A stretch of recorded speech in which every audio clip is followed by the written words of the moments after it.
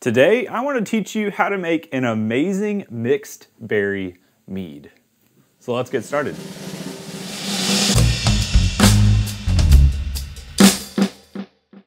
So this mead we're going to make today is a mixed berry bomb, as I'll call it, meaning it is super strong, high ABV, a ton of fruit, a ton of honey, and it's going to be expensive, but it's also really stinking good. I have a huge container of it right here. This is a 6.5 gallon carboy that is full of the mead. Now you might be saying, why is it not in bottles? I'm gonna talk about that here in a little bit, but this right here, this mead, used a ton of that honey and fruit. So I'm gonna pop a recipe card on screen real fast. This is for a gallon of this mead. Of course, if you wanna make more, multiply by however much you want there. The only multiplication factor you might not add is your yeast. It's a little bit different. Everything else, you just take that card and you multiply it by 3, 4, 5, whatever. In this circumstance, 6.5 gallons left of this brew means that I started with a lot of mead in the beginning. So my recipe card, again, for 1 gallon, you're gonna see me using way more fruit, way more honey throughout my video, but I just did a bigger batch. So this mixed berry mead features raspberry, blackberry, and blueberries. I found a lot of frozen fruit at my local Sam's, which is like an easy place to buy bulk stuff if you have that local to you. I used frozen. You can use, of course, fresh fruit if you have access to that, but I just found it easier to do this. I bought a lot of fruit. So for me, I bought 24 pounds of mixed berries. I had a 60-pound pail of orange blossom honey that was fresh to me, so I used that honey. I'd used my own tap water. You can use store-bought water. You can use RO water if you have access to that and those things.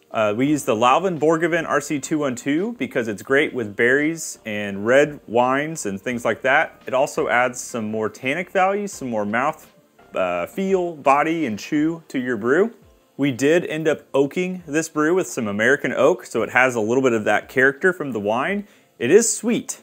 Just spoilers, this mead specifically, and the way I tell you to make it, will end up sweet. It's also like it's about 15% ABV, so it is very, very strong. So once you have your mixed berries, however you got them, you're going to get your honey, of course, and you're gonna basically take and you're gonna need to help the mixed berries break down easier for them to provide more fruit profile for this. So start by taking all of your fruit, putting it in a bucket or a container of sorts, and putting some Pectic Enzyme on it. You can buy Pectic Enzyme in little containers or however else you want to do it, but this stuff helps to break down the fruit skins, which helps release more juice out of the fruit. So what I did was I took all my fruit, put it in a bucket, I sprinkled a fair amount of Pectic Enzyme over the top of them, and they were frozen at this point. We let that set for like 24 or 48 hours. They thawed in that time, and they also had plenty of time for that Pectic Enzyme to break down the fruit skins, which again is the process that we need here. At that 48-hour mark, because I'm making a huge batch, I ended up taking and splitting my fruit into 2 different buckets. Now for you, you'll probably just do this in 1 bucket, but because I was starting with roughly about 10 to 12 gallons of volume, I didn't have a container that was that large. So I had to use 2 different buckets for mine. So I split out my fruit. You don't have to do that, you can just do it in 1. I added my honey, kind of split my honey as well, into both of those, which we used for this recipe, 34 pounds of orange blossom honey alongside our 24 pounds of fruit. You're not going to use all that, of course. We then moved that to the sink and we got our water up to, again, about 10, 11 gallons, I would say, for each side in total. And we mixed it up with a drill.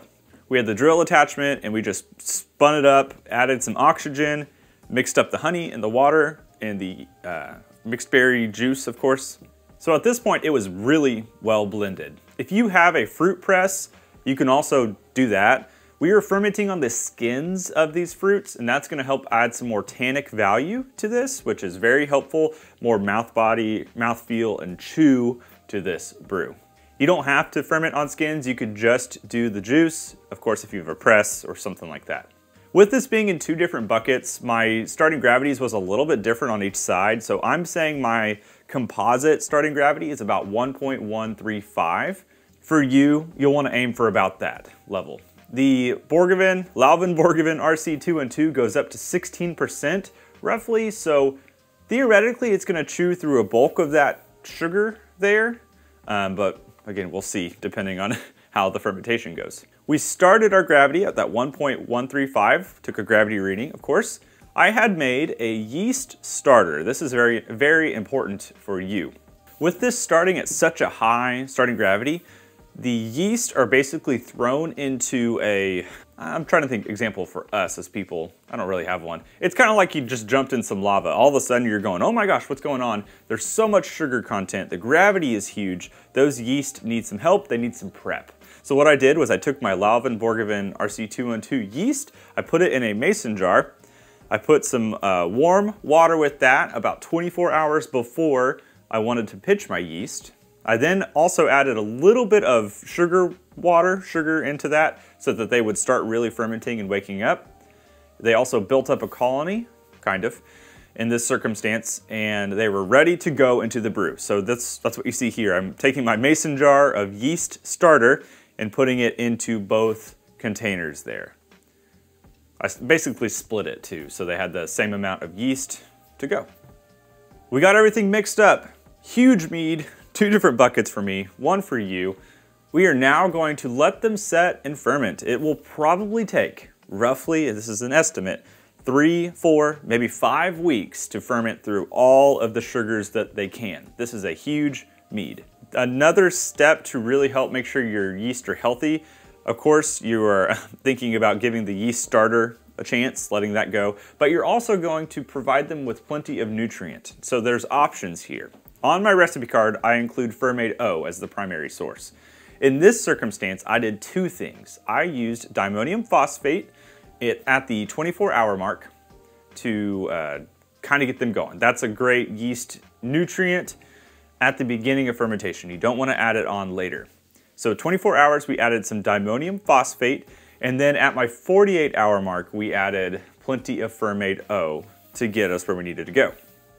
I only include the Fermade O on the recipe card because it will suffice. It will do the job. It's organic, it will be just fine. If you really want to help your yeast be healthy, you can step feed this whole fermentation, meaning you could add your nutrients over time some at day 0, some at day 2 and 4 and 6, and really just kind of help it ferment through all of the sugars there. About 5 weeks later, our yeast were done. They had flocculated to the bottom. I knew this because I opened up the container and saw everything was still, saw no more bubbling. I took a gravity reading, and our gravity post fermentation was 1.024. So we actually ended up again, about 15%-ish, we landed below the yeast cap. Now, to me, I was a little bit sketched out at first. I was like, uh-oh, am I gonna have re-fermentation? I think the yeast really just did hit their cap. It just happens. Sometimes it's lower than the listed ABV. Sometimes it can be higher depending on how they ferment. So just know that. 1.024 for both of them, roughly, prospectively. We then went ahead and racked them into a new container, into a new bucket. I kind of blended them here, roughly. I went ahead and put them into this one bucket that I could, and we stabilized this brew. We stabilized it with potassium sorbate and potassium metabisulfite. Your options are pasteurizing, that stabilizing method I just mentioned. Those were kind of it. Those are your ways to halt any further fermentation. I'm assuming it was done regardless because of where it stopped with fermentable sugars still available, but I would rather play it safe and go ahead and stabilize this brew and not run any risk of more fermentation. So we stabilized it, allowed us to truly be safe with adding more honey, is what we did. After those stabilizers sat in for about 48 hours, we oaked the brew with American oak. So I took 1 ounce of American oak chips, put them in a mason jar, put a little water on them to help them kind of rehydrate and get more character out of them at the beginning. Then we pitched that into our bucket. At that point, this bucket was all of the mead. And so we went from like 10 gallons, and after all the fruit and stuff came out, we were setting it roughly about 7.5, I believe, is where it was. For you, of course, you're gonna use less oak in this circumstance. So just know that. And you can use whatever form of oak, chips, cubes, spirals, barrels, if you have access. But the oak is really gonna help continue to pronounce a, I would say more of like a true mead profile in that it's got this complexity between your fruit, your honey, and then tannin. And so the tannin here is also gonna come in the form of oak, and the taste in American oak is just a solid oak to use for a brew like this. We added our oak 3 weeks or so on that 1 ounce of American oak chips for this. I think the oak was really helpful to also round out some of the harsh edges of the fruit profile being bright because of the raspberries there. We racked the mead off of the oak into a new container with about 4 pounds of orange blossom honey for us. For you, it'll be about a half a pound. Our final gravity after mixing that up was roughly 1.037 or somewhere in that regard. So decently sweet. So we had oak, we had a ton of berry flavor, we had sweetness there. We let that set in that bucket for a little bit longer, and then we racked it one more time into this container right here. We have roughly about 7 gallons of mead. There's a little bit over in the corner right here. It's still in this container because I'm letting it bulk age like this instead of bottle age right now. One, because of space. It's just easier for me to do this than have 25 to 30 wine bottles floating around in my space. But two, another pro of bulk aging is this thing is going to age more evenly. It's also 15%, so it needs some time. At this point that I'm shooting this guy is only about 3 months old. Now, I'm gonna show you a tasting that I did with this at about the 2.5 month mark for this Mead's age, or yeah, about 2.5. I'm not saying this mead is perfect right now because it is high ABV. The fruit really need time to meld. Everything needs time to just kind of cohesively work together. But this mead does taste very good. It will stay like this for a while.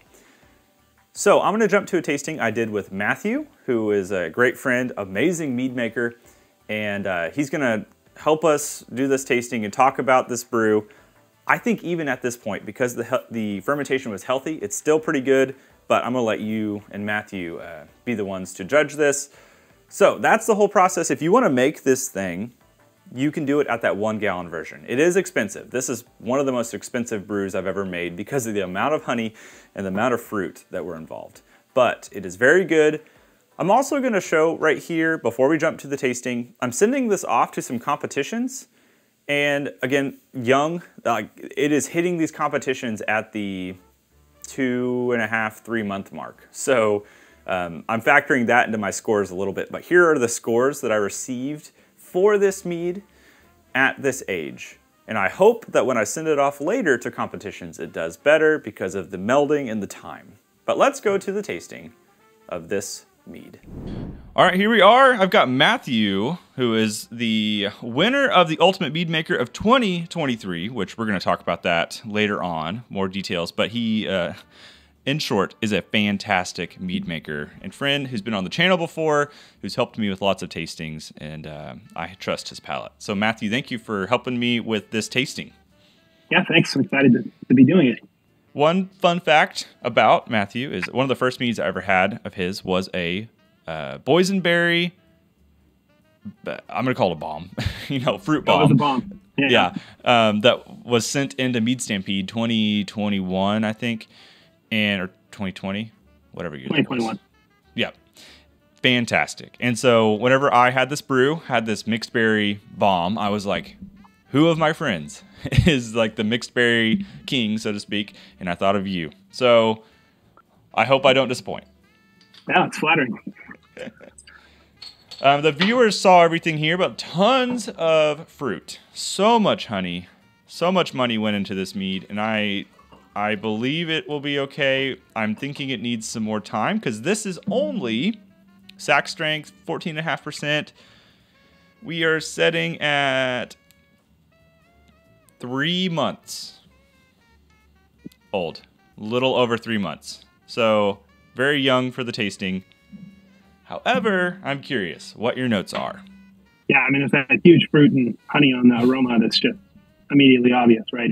Yeah, it is. It's very candle-like. What I love about mixed berry meads is the acid balance is already there. You just back sweeten it to so much, and to have to balance it though. That's the problem. Yeah, I mean, it's both the acids and the tannins are really present in this, and it's one of the neat things about working with fruit is you can sort of design your recipe to get those things where they are instead of futzing with a bunch of powders after the fact.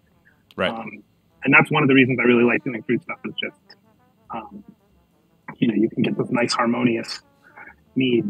And all these things are here. Like, it's, obviously sweet, but there's a bunch of tannin, there's a bunch of acid. It's a lot. Yeah. Did you say this is raspberry, blackberry, blueberry? Is that right? Yes, correct. Yeah, I mean, it's hard to pick out individual fruits. I think raspberry really stands out. It is very strong. I feel like where most of that acid is really hitting. Yeah, I mean, it's very sweet, but it's very it's balanced with the acidity and tannin. I think that's where it should be. There's like some slight bitter tannic note in the finish. Do you get that sort of? Yeah. So that's something I've experienced on a few different fruits. But I mean, I think, I think we talked a little bit about this off camera. This is something you kind of expected is going to need to some time to meld together and things. And I mean, I think it's clearly on its way. I'm enjoying it very much. I feel like I should. My biggest gripes with it is that ABV presence. There is that tannin at the end, like you said, or that kind of, I don't know, there's like a weird finish. Doesn't quite land. Yeah, and I don't know if that's something that just needs mellowing. Obviously, with this being like a 15% brew and only less than 3 months, something like that. This is young. It's going to need some time. So I'm curious to see how that changes over time. But also, as someone who I really enjoyed doing this, even though it was arguably the most expensive mead I've ever had to make between the fruit and all those things, I really want to do it again. And so there's all these like ideas of like, what do I notice about this here? How can I convert it to be a little bit better? And that's what I don't really know. That's where I'm stuck. And I'm wondering if time is the real answer here to see like, how is the acidity really going to change over time? Not change, but mellow over time comparative to that honey character that will hopefully continue to rise up and alcohol content come down and, all that. Yeah, I mean, the thing you'll notice with these meads with really big structure is that over time, like those tannins like polymerize, right? So those molecules are chaining together and kind of falling out of suspension, and it will change a lot. And I think usually in pleasing ways, right? And I know the flavor we're talking about, and I suspect that's something that you'll see reduced over time, but it's hard to know for sure. I had one. So that batch of boysenberry you referred to that I sent the Mead Stampede was the second time I'd done that mead. The first time I did it, it was just way too tannic. And I don't really know what I did wrong, but a friend had a bottle that we opened years later and that was all gone. Like it was completely flooded. Yeah. So, I mean, I think some of those things you'll see change and transform. But I mean, it's very pleasant. It's certainly not, we're looking for something to nitpick, right? And I think this is super nicely balanced. Nitpicking's fine. I'm all for nitpicking. That's a good thing about, to me, nitpicking as a teacher is me trying to continue to make people, better. I'm not trying to be rude with it. And I know that's just how it is. So I'm all about notes with these things. I might be sending you another bottle maybe a year from now. Maybe it'll be a comparative. You can have this tasting and then you can say like, well, what changed? Because I've got a lot of the mead. I'm setting on, like I said, 6 gallons of it. And so obviously if I drink all of this myself, then I'm in real trouble because that's a lot of 15% mead. But it'll be interesting to see. Yeah. So, yeah. Well, I predict good things for this in the future. So my note I was going to share with you. Send it off to a comp. How about this? What would you give this if you drank this at a comp, Mead Stampede, any other? What would you give this brew?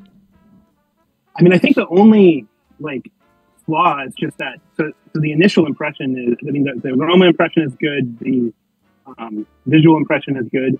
So you're going to score highly on the first two categories. The initial flavor impression is just great. Like it's the berries, the sweetness, and it's just the finish where there's that slight bitter tannic note, right? So that's going to be the one note that you're going to get in a sheet. So, I mean, you're sort of, I think this is going to end up high 30s, probably, like very high 30s. Would be, I think, it's probably where I would put it. I don't know. Like, I feel like I score a little lower than a lot of people. So maybe we're pushing into 40 or something. But. So, well, the comp that I sent it to, BC actually predicted a number because I told him I've sent it off to Mazer, which this video won't be out before Mazer. So here's what I got at Mazer on this thing. And then the Southern New England Regional Homebrew Competition, they gave it a 32. And I thought the comment this guy had, the only thing he wrote was, "There is a lot going on. I'd prefer a more pronounced honey flavor." That was his only comment. It's like, I mean... So I get this all the time with heavy fruit meads. I get a lot of complaints that people can't taste the honey. I mean, it does raise the blood pressure a little bit, but, you know, I feel like, I mean, I kind of suspect some of that's coming from beer judges that are used to sort of old school meads that didn't have this kind of fruit intensity and things, right? And people are really pushing into just absurd levels of fruit now, where it's like there's no water in the bucket. It's, you know, And so if you're not, you know, if you pull somebody who's used to sort of the way mead was 10 years ago or something, they're not necessarily going to be prepared for something as intense, right? There's also a school of people, I think, that just want something like these competitions are all judged under the auspices of BJCP, right? So there's a lot of like beer mindset. So like we're presenting something to them that's like a dessert wine that's like very intense. It's meant to be consumed in 2 or 3 ounce portions, not in 12 or 16 ounce portions, and that's jarring, I think. You know, so I think that, you know, we'll see if attitudes change, but I just thought it was funny. It was just funny that his comment there. And I called it, literally, I named the mead, "I used a lot of berries mead." That's literally just what I called it. Because it's, I mean, basically what happened. I should have said "and honey," because that's also part of it too. So, well, Matthew, thank you for being a part of this tasting. Like I started off, Matthew and I are doing a podcast. And not just because he's awesome, but in celebration of how awesome he is for winning the Ultimate Mead Maker 2023. And also, I get to pick his brain. I get the joy of learning about all of his mead experience and stealing from him all the information I can, so I can maybe one day go and win lots of awards like he has won in his mead making career. So feel free to steal along with me if you would like. We're all going to learn together, but you can find that in the link below the description for the podcast episode. But yeah, thank you for being part of this tasting, Matthew. Yeah, thanks. Cheers. Cheers.